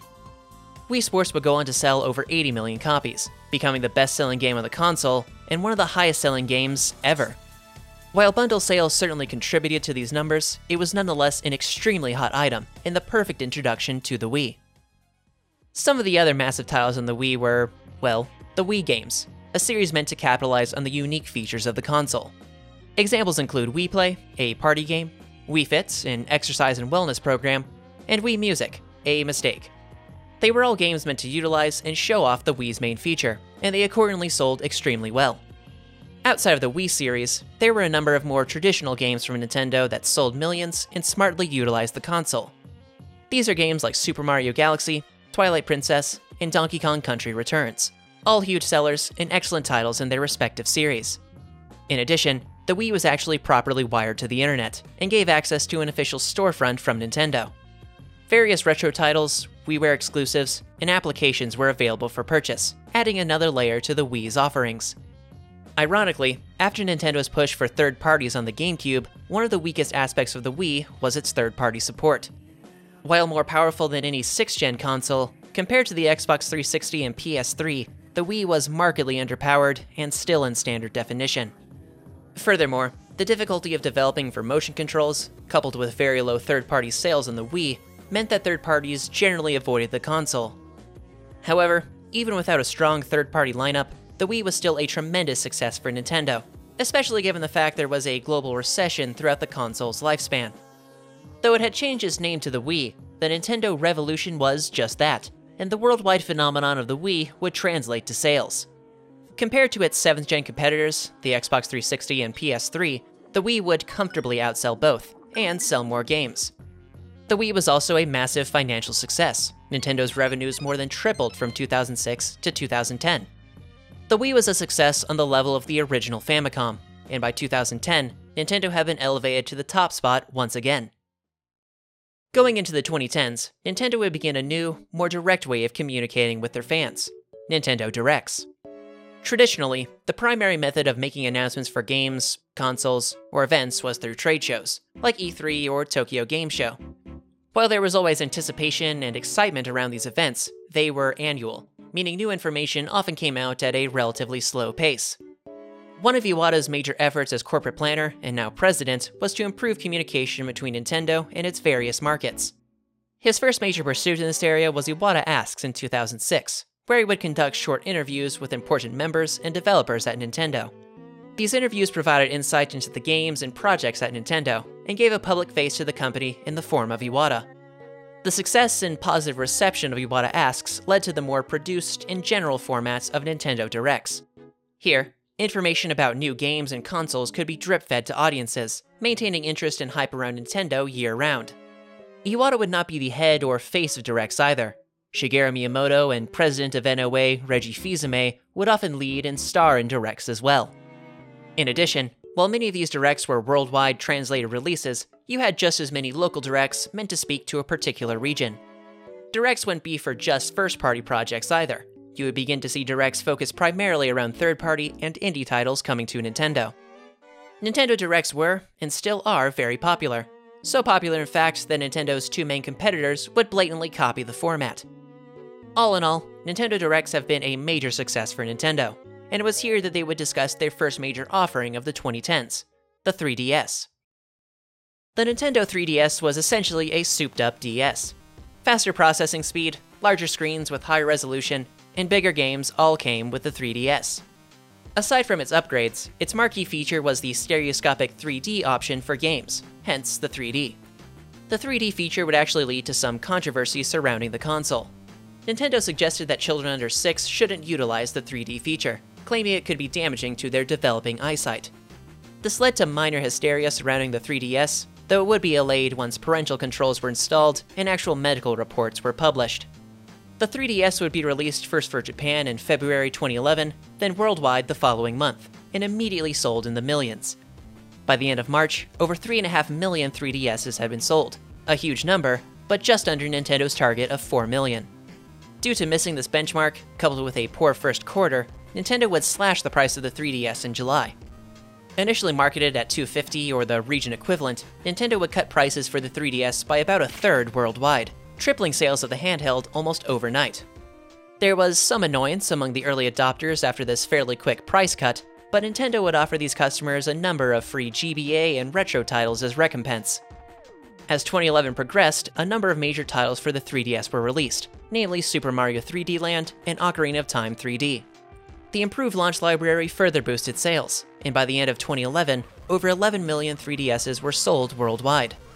Just as the DS would see numerous updates and revisions, so too would the 3DS. You'd see the 3DS XL in 2012, a larger version of the 3DS, and the 2DS in 2013, a budget option without the 3D. You'd also get the new 3DS line in 2014, an upgrade to the baseline 3DS with eye-tracking 3D and improved internals. These updated models were all very well received, and kept interest in sales up for the 3DS several years after its launch. All in all, the 3DS was a huge success, selling nearly 76 million units in total. The only competition that 3DS saw was from the PS Vita, and Nintendo would outsell Sony's offering about 5 times over. While the 3DS was a worthy successor to the DS, the Wii would have a much less impressive follow-up, the Wii U. The original Wii was a unique console. It wanted to expand the pool of gamers and cater to a diverse audience, and it achieved that with the unique experience of motion controls. The Wii U is meant to be an improvement over the original, to still appeal to non-core gamers with something unique, whilst implementing advances seen in the 7th and 8th generations. To that end, the Wii U would be a technical upgrade over the Wii. It was actually in HD now, and could better handle the size and scope of then-modern games. It would offer players the motion controls seen in the original Wii, along with the brand new gamepad, a controller with a built-in screen. On its surface, it's an interesting concept. If used effectively, it would be analogous to the DS or 3DS. You'd have the TV proper for the main action, and the controller screen for a mini-map or a menu, or a golf ball. You'd also be able to stream full games to the gamepad, making it something of a hybrid console. Released in 2012, Nintendo wanted the Wii U to be a worthy competitor with the upcoming 8th generation, and appeal both to casuals and hardcore gamers. The Wii U would do none of these things. The Wii U in its entirety would be beset with numerous issues, and you'd see this from the very beginning. The unveiling and advertisement of the Wii U didn't give consumers the right idea about the console, and for many, they didn't even realize it was for a new console. This is because the gamepad often took center stage during shows and advertisements, rather than the console itself. While this typically wouldn't be an issue, the fact it was called the Wii U after following the Wii made many people think it was just an accessory rather than an independent console. On the flip side, these adverts overemphasized the importance and utility of the gamepad, which ultimately proved to be an underbaked feature. There's only so much you can do with an auxiliary tablet, and certainly far less than what the Wii's motion controls originally offered. The gamepad itself was not fully hybrid either. You had to be in range of the Wii U console to play it on your own, and some games required both a main screen and the gamepad. Furthermore, the gamepad had a pretty poor battery life, and a sizable number of users complained of discomfort and pain during use. The cost of the gamepad was a major turnoff as well. A Wii remote would run you $20, the new Nintendo Pro Controller around $30, but the gamepad cost up to $150, half the price of the total package. While you really only needed the one gamepad, if it ended up malfunctioning, broken, or if the screen cracked, the cost to replace was nigh extortionate. In terms of the console itself, its tech was certainly an improvement over the Wii, but barely better than other 7th gen consoles, and pathetic compared to 8th gen consoles. As a result, the underpowered Wii U would lose out to third parties, much like its predecessor. The Wii U would lack the wow factor of the original Wii. It wouldn't have a technological edge over its competition, and third parties generally avoided the console. The Wii U did have one saving grace, however, in the form of first-party support.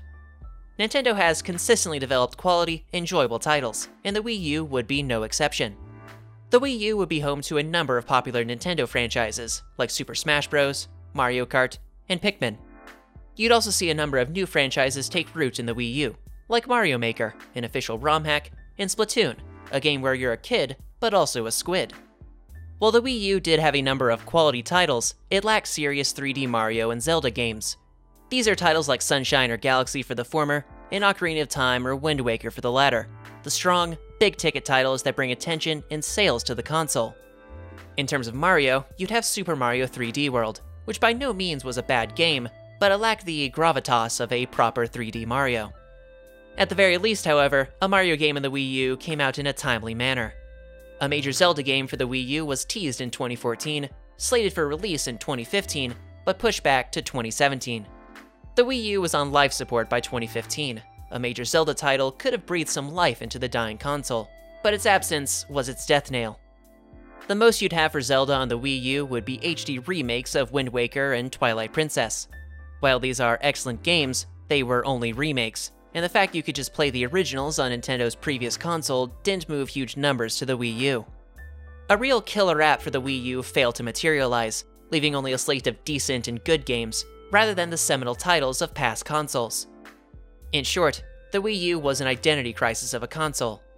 It tried to innovate, but wasn't able to push the needle with the gamepad. It tried to compete with the 8th gen, but with 7th gen hardware. It wanted to provide new games, but couldn't attract third-party or proper first-party support. Nintendo had hoped to sell 100 million Wii U's, but they would ultimately sell a pitiful 13.5, and be dwarfed by their competition.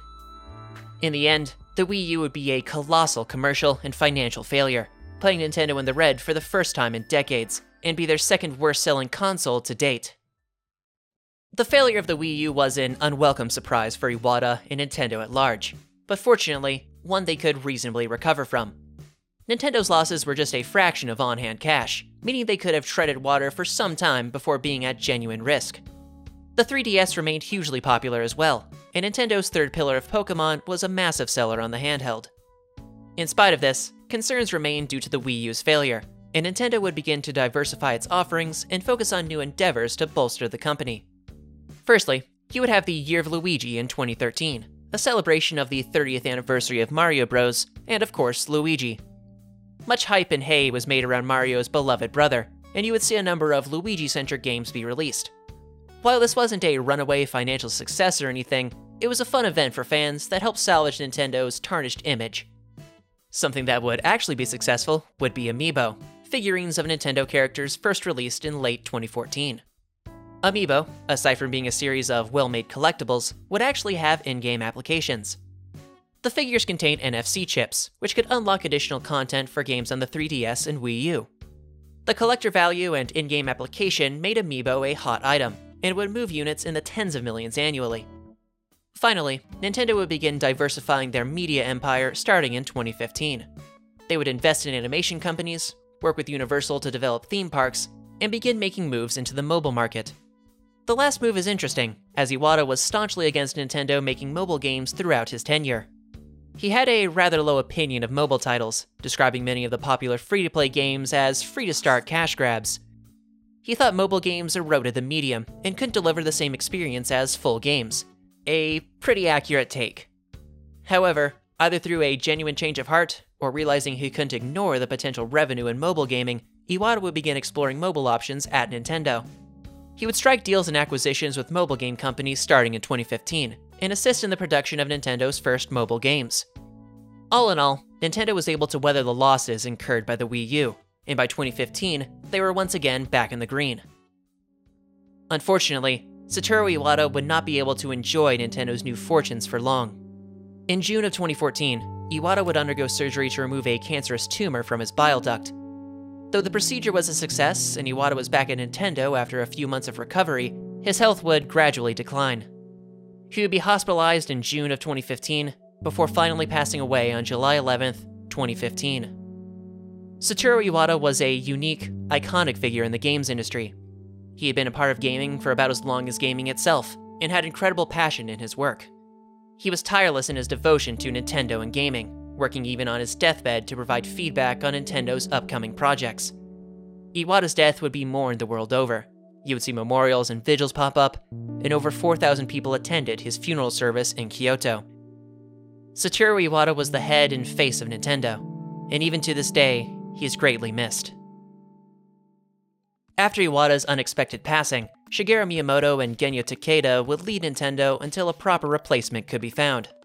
Said replacement would be head of human resources, Tatsumi Kimishima, and he would become the 5th president of Nintendo on September 14th, 2015. Kimishima joined Nintendo in 2000, hired on by Hiroshi Yamauchi to be the Pokemon Company's CFO, and would eventually become Nintendo's head of human resources. Kimishima was a more corporate figure than Iwata, but he understood that Iwata's vision was a major part of Nintendo's success. He would largely follow in the footsteps of Iwata, give free rein to Nintendo's creatives, and pursue the last major project by Iwata, the Nintendo Switch. One of the biggest criticisms of the Wii U was that it wasn't fully mobile, which in turn hampered sales and reduced interest in the console. However, in Nintendo's failure to deliver this feature, they realized there was great interest and demand for it, and set about designing a console that could actually allow for hybrid gaming. While hybrid gaming would be a major component of the Switch, it would also be a culmination of past console designs. The overall shape of the console mimicked the Wii U's gamepad, with detachable controllers for mobile or docked gameplay. The controllers themselves were essentially scaled-down Wiimotes, providing motion controls in a more compact form factor. Games ran on cartridges rather than discs, both to save physical space and fulfill Yamauchi's wish of preventing piracy. The design of the whole package was simple and elegant, something that could fit anywhere, as did the Wii. Finally, the actual hardware of the Switch was cheap and well-established, just as Gunpei Yokoi would have wanted. Up to the Switch, Nintendo consoles ran on custom hardware sourced from various electronics companies, and software built entirely in-house. Rather than spend time developing a new custom system, Nintendo would turn towards the Tegra X1, a system on a chip designed by NVIDIA. Getting an out-of-the-box system streamlined production of the console, and the general Tegra X1 made porting games to the Switch much easier than past consoles. Information surrounding the Switch, then codenamed the NX, first came about in 2015 under Iwata, and rumors and speculation would surround the console until its October 2016 unveiling. Here, the promise of true hybrid gaming was first presented, and after the Wii U fiasco, Nintendo was abundantly clear with what the Switch offered. For all the positives and potential surrounding the Nintendo Switch, the initial response was mixed. Concerns were raised over the Switch's price of $300, underwhelming lineup of launch titles, and already outdated technology. The Switch would be released worldwide on March 3, 2017, and had a somewhat rough launch. Hardware and software issues were abundant before its Day 1 patch, and there wasn't an extensive lineup of games. In spite of this, the Switch's reception was still very positive, and Nintendo sold nearly 3 million units in March alone. One of the biggest movers of the Switch was Breath of the Wild, and it's pretty obvious why. After waiting 6 years since the last major Zelda, and after having been delayed by 2 years, people were salivating for Breath of the Wild. The radically different direction for Zelda, an open-world Hyrule to explore at your leisure, was also enticing. The game was overwhelmingly well received, being considered one of the best Zeldas ever, and drove huge sales to the Switch. You would have further sales as more big-ticket games were released, like Mario Kart 8, Splatoon 2, and Super Mario Odyssey. The fact you had an increasingly strong library on a true hybrid system made the Switch incredibly popular, and the number of consoles sold would rapidly increase throughout 2017. The Switch would exceed all expectations when it hit 10 million sales in December, making it the fastest-selling home console ever from Nintendo. The massive sales of the Switch made the platform appealing to third parties as well. Whereas the Wii was underpowered and the Wii U unpopular, the Switch had the numbers, growth, and unique draw of hybrid gaming to really justify ports to the console. In line with this, the Switch heavily marketed its third-party and indie titles, and hosted dedicated directs for them as well. Given the increasing popularity of indie titles by the late 2010s, the Switch also became known as something of an indie machine. This made it the go-to option for indie fans, allowing Nintendo to reach a broader demographic of gamers. After the wildly successful launch of the Switch, Tatsumi Kimishima would step down as president of Nintendo. He considered his position to be transitory, to steward the company through the launch of their next console, then hand off the reins. He would return to a more advisory role, formally resign on June 28, 2018, and have Shuntaro Furukawa take his position as the 6th president of Nintendo. Furukawa joined Nintendo in 1994, working as an accountant for their European branch, and would gradually move up the corporate ladder over the decades. In 2015, he became head of corporate planning, Iwata's original position, and joined the board of directors in 2016. As president, Furukawa has said he looks towards the legacy of Yamauchi and Iwata, without trying to outright copy them. He fully understands the value of Nintendo's various characters and IP, and intends to caringly, yet cautiously expand upon them. He would inherit Nintendo at a good time. The Switch continued to sell tens of millions annually, and with no sign of slowing down. This was thanks largely to its mini-quality games, but also updated Switch models. Nintendo would release the Switch Lite in 2019, and the Switch OLED in 2021. The Lite would be a cheaper, mobile-only option, and the OLED would be a more premium version with a high-quality OLED screen. Both provided different entries and upgrades to the Switch, and helped buoy sales of the console. Another major factor in the Switch's success actually had nothing to do with gaming or the games industry. It was the lockdown. Everybody was cooped up at home, not allowed to go out, and bored out of their minds. The broader home entertainment industry saw a huge spike in sales, and Nintendo was no exception, selling nearly 30 million Switches in 2020 alone. The beginning of the lockdown also coincided well with the release of Animal Crossing: New Horizons.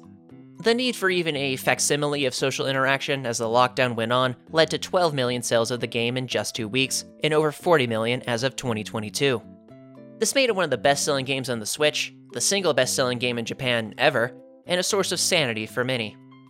All in all, the Switch has been an enormous success for Nintendo. As of December 2022, the Switch has sold over 122 million units, more than the Wii and original Game Boy, and making it the 3rd best-selling console ever. While sales of the Switch have begun to wane, interest certainly remains in the console, and Nintendo intends to provide continued strong support in the coming years. While the Switch has been Nintendo's latest and greatest offering, their efforts to bring Nintendo to other mediums have been largely successful as well. First and foremost, you have Nintendo's moves into the mobile market. The first game released after Iwata's mobile push would be 2016's Miitomo. Miitomo was, at its core, a social chat game. You can customize your Mii, play mini-games to get new outfits, and answer questions between friends. Upon release, the game was extremely popular, getting millions of downloads in just a few days, and becoming the most downloaded app in Japan. In spite of this warm reception, interest in Miitomo would quickly drop off, and the service was scuttled in 2018. However, Nintendo's next major mobile title would be far more successful: Pokémon Go. Pokémon Go was developed by Niantic and would be an effort to bring Pokémon into real life. Rather than walk around Sinnoh or Kanto to catch Pokémon, you'd be walking around your neighborhood. Pokémon, Pokécenters, and gyms would spawn in real-world locations, and you would have to Pokémon Go there to play. It was a unique system, one that lent itself well to smartphones, and one that would bring people together as they tried to catch them all. Pokémon Go would be released on July 6, 2016, and gradually introduced worldwide so as to not overload their servers. In spite of Niantic's slow rollout, the unimaginable popularity of Pokémon Go would overload the servers anyway. Within 1 week, and just in the US, Australia, and New Zealand, Pokémon Go would be downloaded 15 million times. By the end of July, it was in Europe and Japan, and had reached over 100 million downloads. The sight of people roaming the streets, meeting up at gyms, and driving painfully slow became commonplace. Pokémon Go had become a worldwide phenomenon. Correspondingly, the insane popularity of Pokémon Go led to insane revenues. Nintendo and Niantic would rake in hundreds of millions, eventually billions annually. The game would be further updated and iterated upon over the years, adding Pokémon from other regions, and introducing new features like raids and PvP battles. The popularity and augmented reality features of Pokemon Go led to some controversy, however. People were told not to enter active minefields while playing, gyms were found in graveyards, and cops chose to catch Pokemon rather than criminals. If anything, the negative manifestations of Pokemon Go are a testament to its sheer popularity, and Pokemon Go remains a popular, profitable, and well-supported game to this day. Pokemon Go would not be the only mobile success for Nintendo, and they would continue releasing popular mobile titles in the following years. Nintendo's mascot, Mario, would have a mobile entry in late 2016, Super Mario Run. It's essentially new Super Mario Bros. With auto-runner mechanics, and made the bold move of being a one-time purchase. Mario Kart would get a mobile version in Mario Kart Tour. Tour was your standard Mario Kart fare, but with a microtransaction system so greedy and abysmal they actually got rid of it. You'd also see a mobile game based on one of Nintendo's less popular IPs, Fire Emblem. Fire Emblem Heroes would be a gacha game, one where you swipe your credit card to get PNGs of cute girls, then play a little SRPG. Given how popular and profitable gachas are, along with the addictive elements inherent in the genre, Fire Emblem Heroes has been one of Nintendo's most profitable mobile titles. It's worth noting these mobile games aren't the core of Nintendo's business. They make up maybe 5% of revenues and aren't the main focus of developers. Nonetheless, they have been a successful and profitable offering from Nintendo, and are a solid component of their efforts to expand the brand. Nintendo's expansions would lead them outside the sphere of gaming as well, namely with amusement parks. Nintendo partnered with Universal in 2015 to develop an amusement park based on various Nintendo series. They would begin construction of the first Super Nintendo World in Osaka in June of 2017, and complete the attraction in 2020. However, the lockdown delayed the official public release to March 18, 2021, and the park would be mired with Japan's on-off lockdowns in the months to come. In spite of the delays and early issues, the general response to Super Nintendo World has been positive thus far. The park combines the aesthetic of the Mushroom Kingdom and Yoshi's Island, you have Mario Kart attractions and various minigames, and you can purchase an overpriced wristband to hit coins out of question blocks IRL. Nintendo has also developed a Super Nintendo World at Hollywood Universal, and are currently constructing additional parks in Singapore and Orlando. These are sure to be popular, just as their Osaka and Hollywood versions, and Nintendo's endeavors in amusement parks will certainly remain successful. Finally, Nintendo's last major expansion has been in the field of film. Back in the 80s and 90s, Nintendo was producing movies, but these films were either Japan only or terrible. Steering clear of full-on films in the 2000s, in 2018, Nintendo announced they had partnered with Illumination Studios to produce the Super Mario Bros. Movie. The Super Mario Bros. Movie, while clearly meant for a younger audience, is nonetheless a cogent film, and a solid love letter to Mario and Nintendo. It has unsurprisingly performed incredibly well, eclipsing $1 billion at the box office the same month it was released. This runaway success has validated Nintendo's moves into film, and according to Miyamoto, more Nintendo movies are sure to come. And that brings us to today. Nintendo currently enjoys a comfortable, profitable, and enviable position in the games industry thanks to their recent string of successes. The general philosophy at Nintendo has become more savvy in recent years. They rely heavily on innovation as in the past, but are more willing to follow trends if appropriate, popular, and profitable. Realistically, the only noteworthy issue Nintendo currently faces is regarding their treatment of fans. Nintendo could be generously described as sadistically litigious, and are actively antipathic towards the most die-hard Nintendo fans. The spirit of Yamauchi and his disdain for piracy, along with the geriatric perspective still held at Nintendo, have soured their public image over the past decade or so. That being said, the people most mad at Nintendo are the terminally online, the company has a pretty good PR team, and Nintendo fans are ever so eager to forgive their favorite multi-billion-dollar corporation. All in all, Nintendo is likely to continue pumping out quality games and consoles, creating experiences that inspire and elevate, and entertaining the world, hopefully for another 134 years.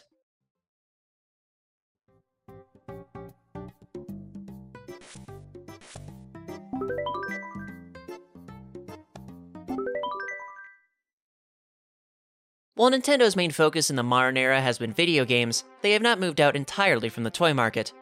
There's of course an abundance of merchandise for Mario, Zelda, Pokemon, Pikmin, Animal Crossing, etc., etc., but they have continued to produce Hanafuda cards. Hanafuda obviously isn't as popular as it was a century ago, But Nintendo nonetheless works to keep this traditional Japanese game alive, and typically adorns their modern Hanafuda with Nintendo characters. Furthermore, while Nintendo doesn't produce their classic toys outside of promotional events, they still reference and pay homage to them in their games. Pikmin 2 is one of the best examples, where you see old products like cards, the Game & Watch, and the Love Tester as collectible treasures. Outside of that, you see Nintendo toys referenced in games like the WarioWare series, Super Smash Bros., and Splatoon. They're fun little Easter eggs that pay respect to the products that made Nintendo, Nintendo, and something to look out for in future titles.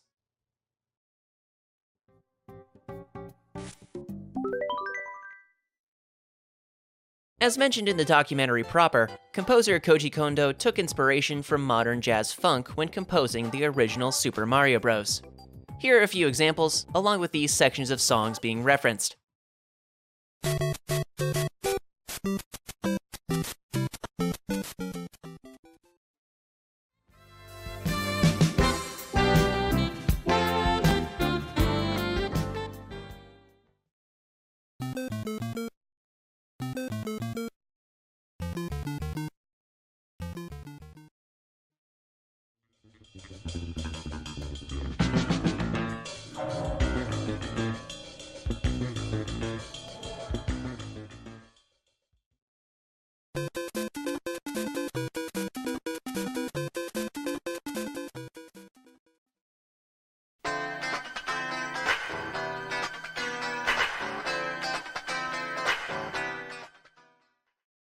While Super Mario Bros. Is Kondo's most prolific and influential OST, his music would take inspiration from a number of unique and variegated sources over the years, and is something interesting to look out for in Kondo compositions new and old.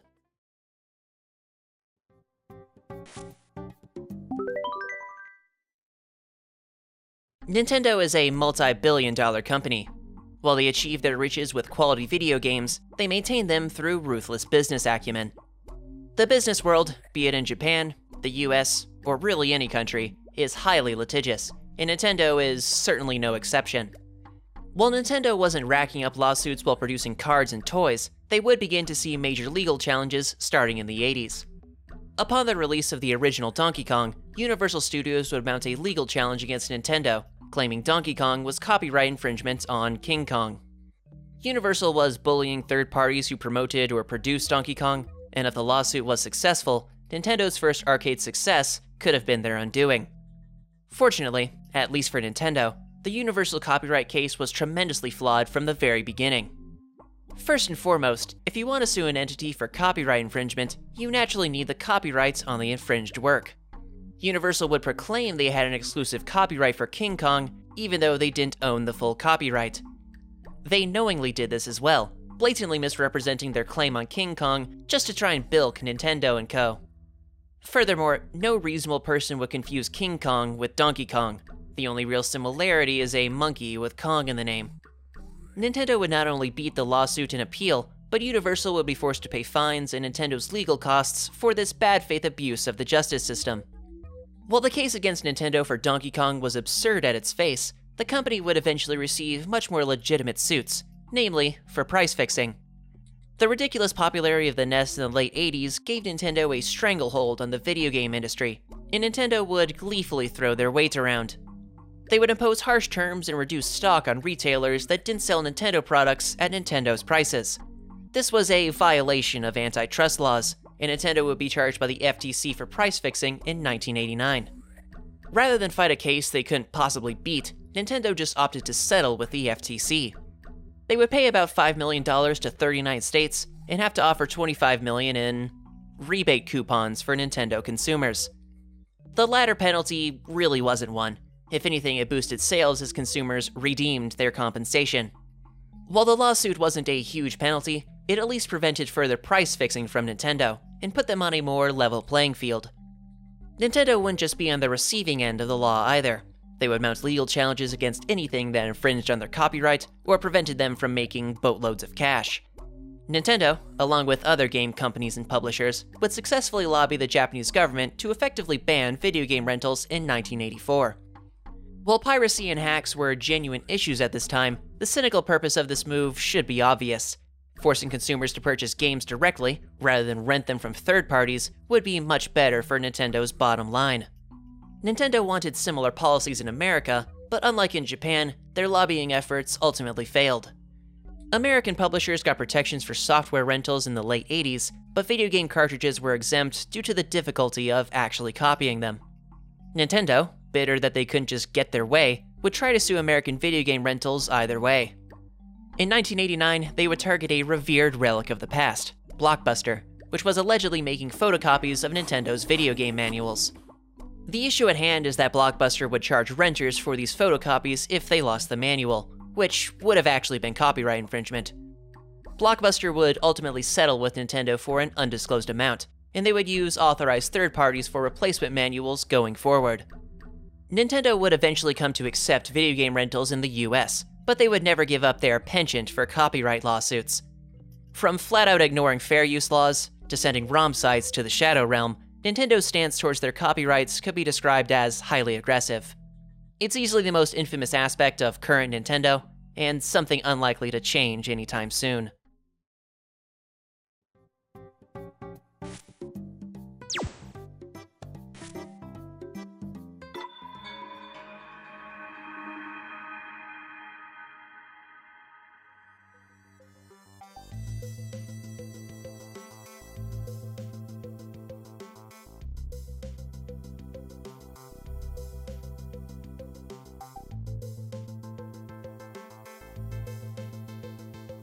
Like and subscribe.